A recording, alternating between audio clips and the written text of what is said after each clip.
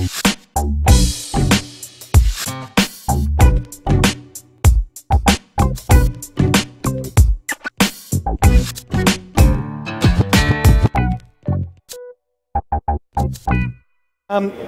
Nigel Honeyman. I'm the Harvester Product Specialist for New Holland.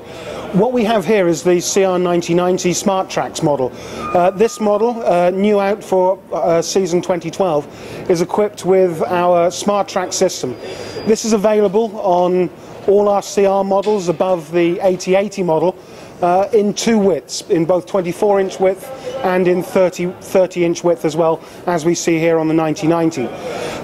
This model can do a road speed of 30 kilometers an hour at a reduced engine speed of 1600 RPM that saves fuel and also is quieter for those towns and villages that we go through at harvest time.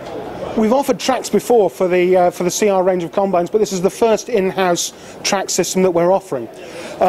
Rather than the old system, which used to mount on the wheel hub itself, the new system is mounted on a subframe. This means that we can control the vibration that comes up into the chassis itself. It pivots through the centre, and what happens is, in boggy conditions, the track unit itself will start to pivot up. One of the key differences on this new track model is in the transmission itself. What we've introduced is a variable displacement hydrostatic motor at the bottom end, which means that we can keep the combine running at full weight, climbing hills in the field, and also get the high road speed.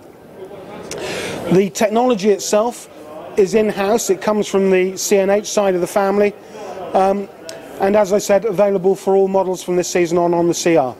The triangular design with the elevated drive sprocket means that we can keep the ground clearance under the machine at its maximum. The sprocket itself has positive drive with the lugs on the inside of the belt, and this, in wet and slippery conditions, makes sure that traction is maximised at all times.